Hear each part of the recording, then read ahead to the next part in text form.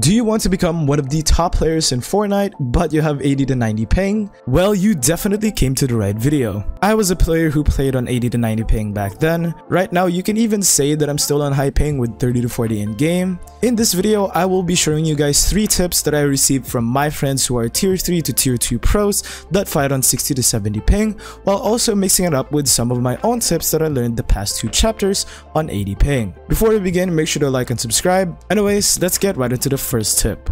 The first tip is to don't force any 50-50 plays. The disadvantage that most high ping players have is that they will be a split second late to the action they're trying to do. Make sure to only make 100% plays, only go in boxes if your opponent is low, maintain your distance, look for slip-ups, play slow and smart to win more fights. In most cases, taking a 50-50 as a high ping player will technically be a 30-70 play. You have a lower chance of winning a 50-50 play if you are on high ping. That's just how it works.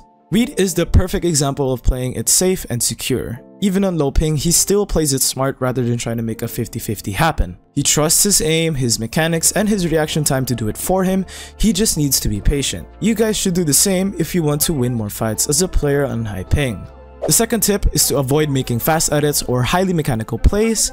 Very rarely do you ever need to do a triple edit in a real game. You probably don't even need to do a double edit 90% of the fights you take. Focus on exploits that revolves around your stairs, cone placements, and mastering your aim. If you try to do fast edits in real games on high ping, you'll end up losing and you will look like a bot after the game. Try to master your aim, your cone placements, and certain exploits to still have that small mechanical edge over your opponents. And I know you're thinking that since you can do quadruple edits in creatives on high ping, you can replicate it in real games. However, that is not the case. You get so much more input delay in real games, and trust me, you'll probably miss an edit or two. Rather than focusing on fast edits or building mechanics, try to focus on timing, positioning, and crosshair placement instead.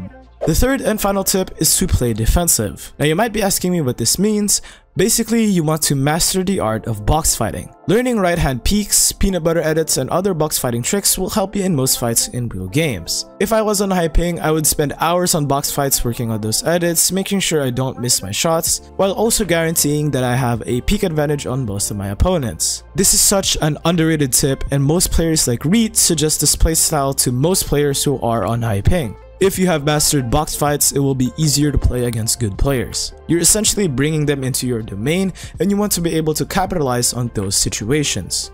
As much as everyone wants to drop 20 to 30 kills as a player on high ping, it's definitely hard, if not impossible, to do so. However, that doesn't mean you can't guarantee frags, wins, and points in tournaments if you are on high ping. Just make sure to play the game smart and not make dumb decisions. So that is going to be the end of this video. I hope you guys learned something new from this video, and if you did, then make sure to like and subscribe. We are so close to 10,000 subscribers, and I want you guys to be a part of the journey. Also, make sure to join the NXT Discord in the description. This is the closest you can get to interacting with me, and I will also be hosting giveaways in this Discord server. Otherwise, that's it for me, and I will see you guys in the next video. Goodbye.